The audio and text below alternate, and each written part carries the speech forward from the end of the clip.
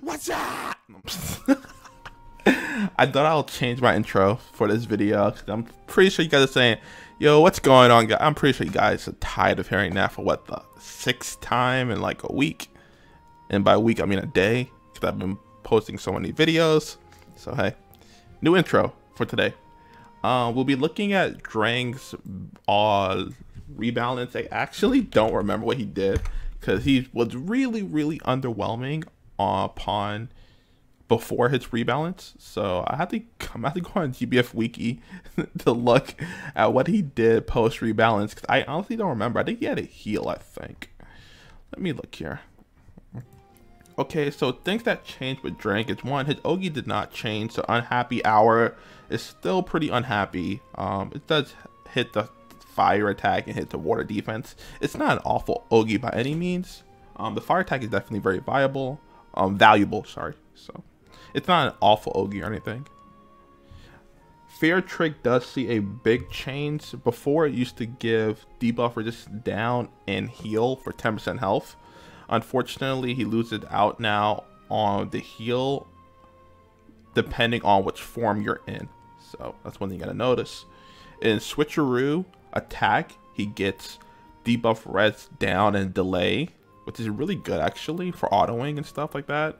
The debuff resist down really helps a ton when it comes to applying debuffs, and having delay as well is just really good. Hopefully, I hope it procs the debuff resist down first and then the delay, and not both at the same time, because then he'll miss out on having that increased chance of hitting delay.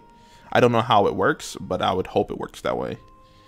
And if you're in Switcheroo defense, he gains he keeps his heal again, but now instead of having debuff resist down, he gets a boost to charge bar, which is pretty cool. Really helps with Ogi builds. It really depends though. You don't want to swamp too much because it's really button heavy, so it really depends. But healing and boosted charge bar is actually really good since it's a nuke, meaning that on full auto it will activate. So I think both are actually very good depending on what characters you're running. Switcheroo does see a change. It actually goes to 0 turns, just like Sturm's whatever skill 2 did. I don't know the name of it, but Switcheroo goes to 0 turns, so it won't be activated on full auto. Just keep that in mind. Fool You Thrice is his skill 3, and it does not see any chains. I mean, it's a good skill 3. Dispel, hit to attack and defense. It's not bad skill 3 or anything.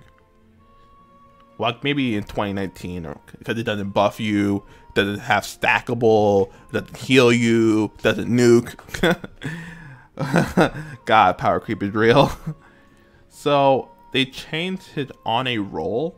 Before, it used to gain stackable attack specs or defense specs depending on which form he was in. Now it's boost to attack specs at the end of a turn, stackable, and activates Fear Trick upon charge attack, which is very good for the Ogi build. So if you're in the attack specs, well, if you're in, what is it called? It's attack, right?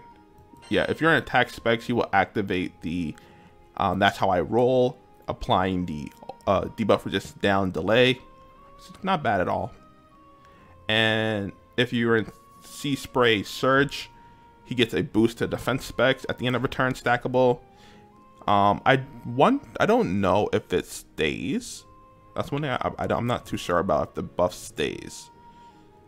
I'll check in the fight, but I don't know if it's like a perma buff or anything. But he gets a boost to defense specs at the end of each turn, and Fear Trick activates when the boss uses a special attack. So any triggers, anything like an Ogi, if you're in defense, he activates Bursting Bubbles. Okay, you know, this is a move in High Mercury and Dragalia. I've been playing a lot of Dragalia lately because I've been doing Master Mercury, and I just find it funny that the name of the move is called Bursting Bubbles. Anyways, he gets the heal to all allies and a boost to charge bar if he's in defense and the boss Ogis, which is not bad. The boss I'll probably take on, it's probably I didn't even think about that. Shiva? I guess Shiva's not a bad option, right? I mean, I can think on Shiva. water's rather quick, so it should not be too bad.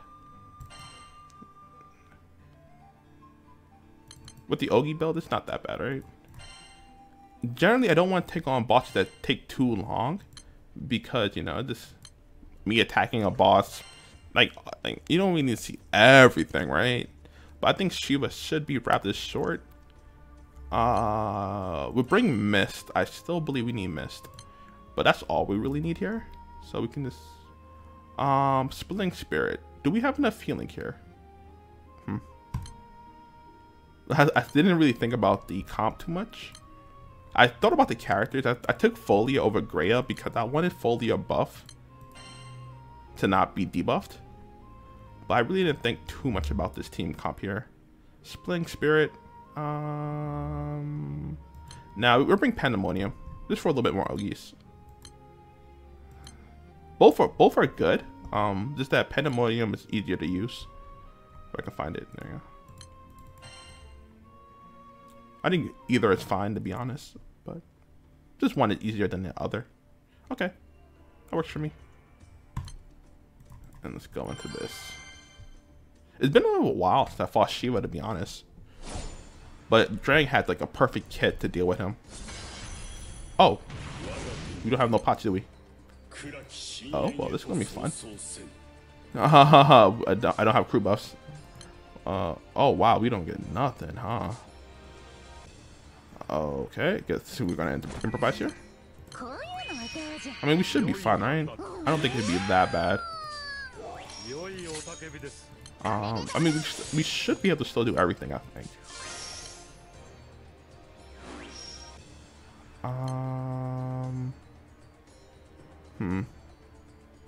Yeah, we should be fine, I think.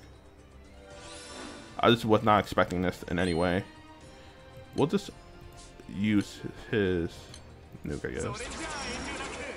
I think we should hit the we should be able to hit the 95 from here, I think, maybe, and then we dispel and apply more debuffs. Well, that thing was pretty boo boo. We need some buffs. Here it goes.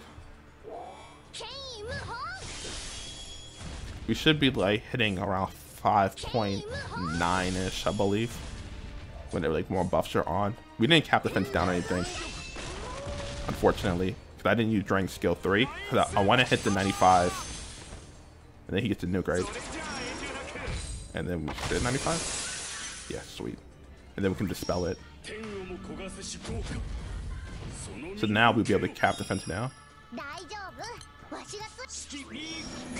Okay, cool. We can hit this. Hit this. We'll hit Mackie for a little bit charge bar, I guess. Cool. We got a little bit unlucky there. But we should be fine.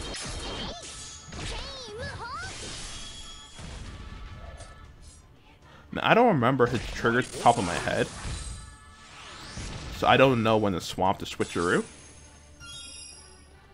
I only remember the 95, honestly. That's the one like most people see, right? The 95 at the very beginning. So I don't remember when to swamp the switcheroo, but I'll try to swamp whatever I can. Also, I gotta take a look at his debuff, off his buff, to see it, the duration time on it.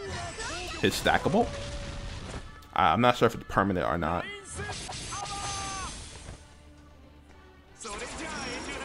He had the really low Ogi damage.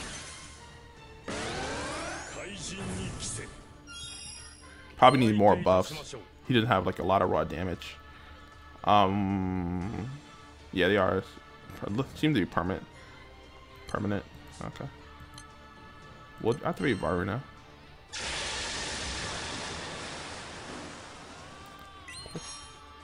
So next turn we'll activate his second form. I think we could do that, no problem. The damage is actually pretty questionable.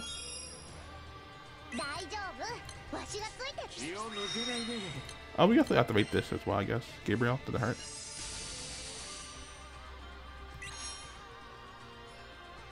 So this is what it feels like to not have Greya, huh? Feels no Greya, man. It's been a while since I ran the Ogi comp without Greya, so yeah, it kind of hurts. So there we go. We're hitting a little bit better on him. We're getting there. And then he's activate. And we got a little charge battle there, you know, and then we swamp back. I don't know how good that is though, right? Like that's just okay, I guess. He gets to the defense stack. We're hitting a little bit more on autos too, so I guess we're applying more debuffs. Maybe we missed defense down or something. Gets the nuke. I don't know if it would have been a better option to go for the other nuke actually. So I don't know like the perfect rotation for his skill 2 yet. You know, first time running him, so with his rebalance. So I'm not sure what I want to do yet perfectly. Haven't decided. Will Ogi get the nuke off?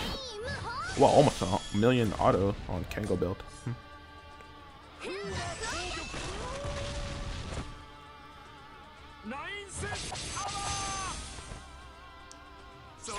It's taking mighty long. Why'd I fight this boss? Why'd I fight this boss? Somebody save me, dude. Oh, 75 trigger? Whoa. Guess I just learned something. Do we have Kango buff on? Yeah, we do. Cool. We do this. Anyways, I want to make sure we had the Kango buff so that it's worth using the skill, the triple attack skill. Without it, it's not really worth it, honestly.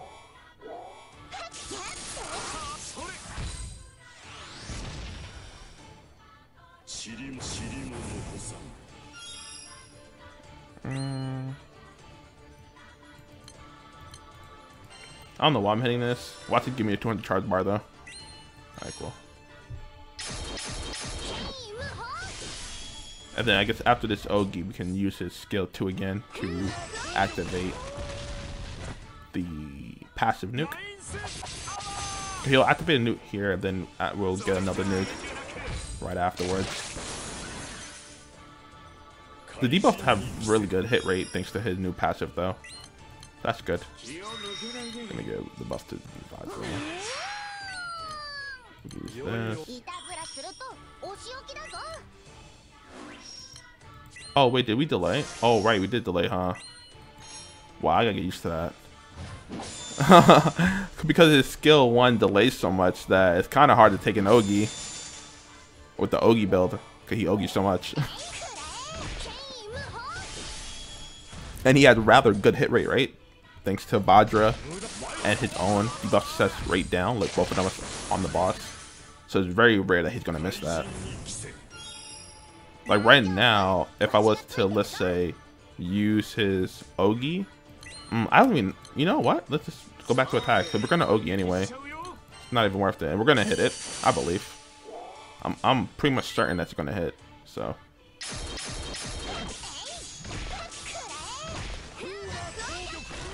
And then I guess then we'll swamp back after this.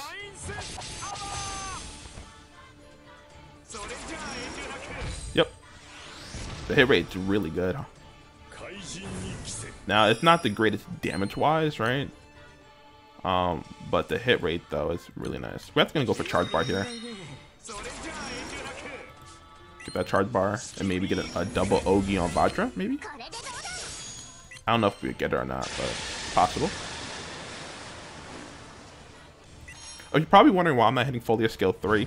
It's not really a Folia showcase, and I don't really care about it too much. I want to actually take the Ogis to activate Drang's abilities. Just in case anybody's wondering why I'm not hitting it.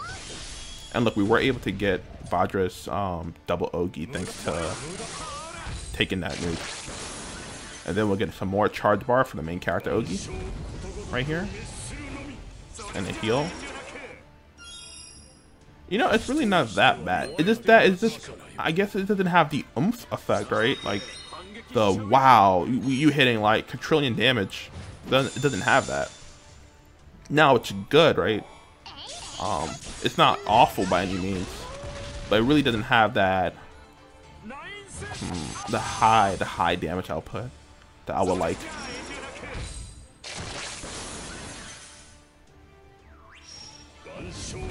Oh, we took an Ogi again, huh? I don't know what this boss do, bro. I guess we're gonna take another Ogi, maybe? At 85? 45? Yeah, I think 45 to clear debuff, right? Or is that 40? We're about to find out. Let's go. We're gonna have to evade Mackie here. We have to take an Ogi. Yeah, it's clear debuffs. Alright, cool. We're in defense mode right now, though, so we're not gonna get Drang's Ogi, unfortunately. Because I swamped the defense.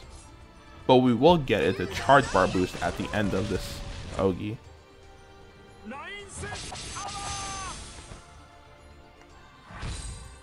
Which isn't bad.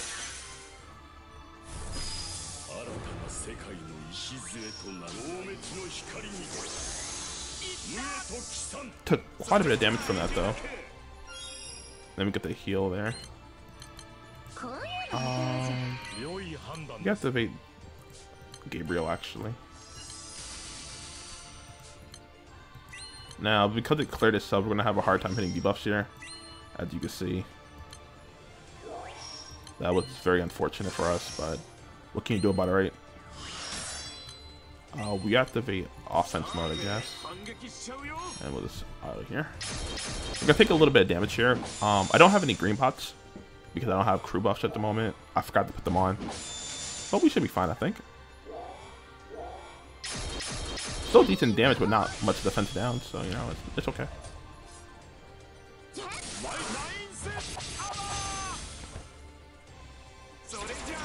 We got the fire attack down. He's in offense, right?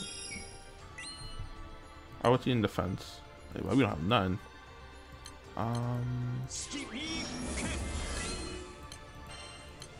Yeah, he's in offense mode. Okay. I mean, we could. Yeah, we'll heal up. There's not the only other part of the fight is like what's 5%, right? The grid does run a little bit of stamina on the Opus, so we don't want to be too low on health. Man, I'm so used to running Greya that I forgot that, you know, the reason I don't hit 6 million is because no Greya. Ouch.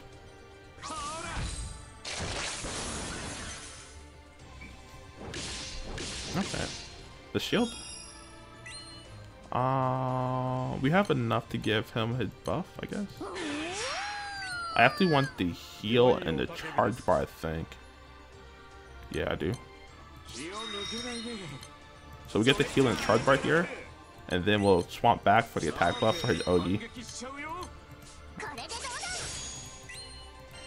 It's actually pretty cool that you can do that, like you swamp back and forth in one turn for what you need.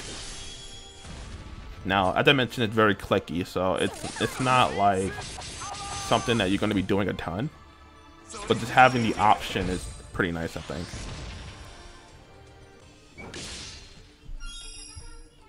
That's get that triple attack on dog. Watch a single attack anyway. And I think she probably triple attack. I think maybe.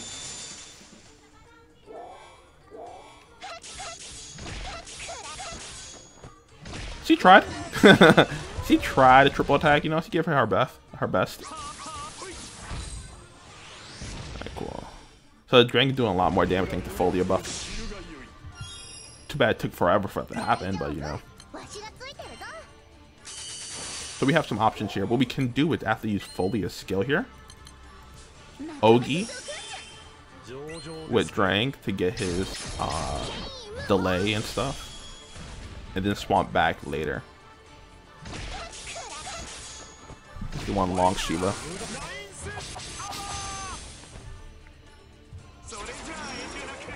I don't really feel the damage that bad, honestly. At the beginning it was pretty bad, but now with like more buffs on, it's not that bad. But I think after everybody's like fully buffed with Folia buff, right? That's quite a bit of turns. Unfortunately. And main character doesn't do enough damage without Greya.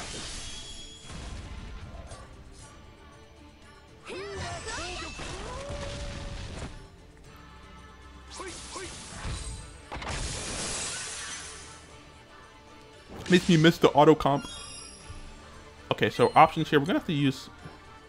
We're gonna swamp the defense.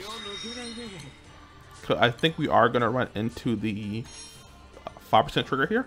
I think, and to get that little bit of heal would be nice. I think. I'm saying I think a lot, don't I? But yeah, we should hit it with the chain burst, or not. Alright, well.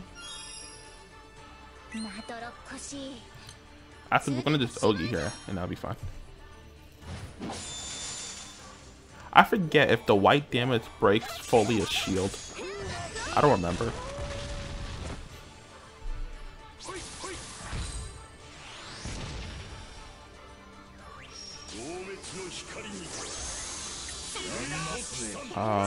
Does not break shield. We need to get the charge bar game though. So go with this. At the end of the fight. Defense buff, heal a little bit, more charge bar. We're getting 20 charge bar from it, thanks to everything. So it's not bad at all. I mean, this is overkill. I just want, you know, get all the charge bar we can, right? But it's definitely dead. 4 million. Oh, 5 million. Still capped, all geese. Okay, that's pretty much a Drang. I do feel like he's a little bit clicky though. But I don't think he's a bad unit. I don't feel like he'll be meta anywhere.